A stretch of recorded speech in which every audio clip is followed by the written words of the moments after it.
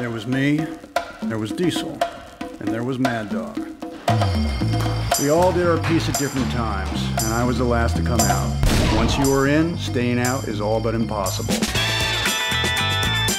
That's him. Hey, bro, look at this. This ain't no cop car.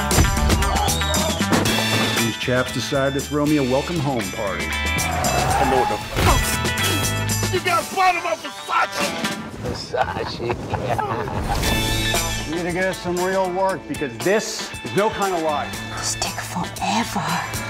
So what's the gig? This guy, he's got a 1-year-old out in the Heights. I need you to snatch him. I don't know, man. Kid's still a baby, he ain't never gonna know. If he was 4 or something, I'd never be doing that. You wouldn't do that.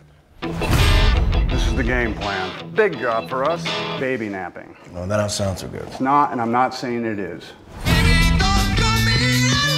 There's a gig and there's a lot of money at the end. You run away to Hawaii.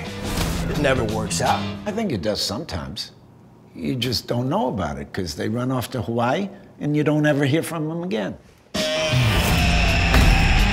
have absolutely no idea how to control your emotions. Just take our money. We won't say anything.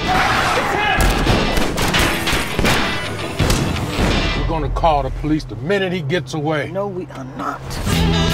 I didn't want justice. Am I under arrest? I just wanted what I wanted, just like everyone. Oh, you guys are so fucking... Oh, you scared me.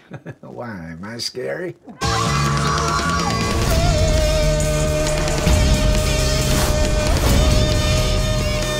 feel like you got problems?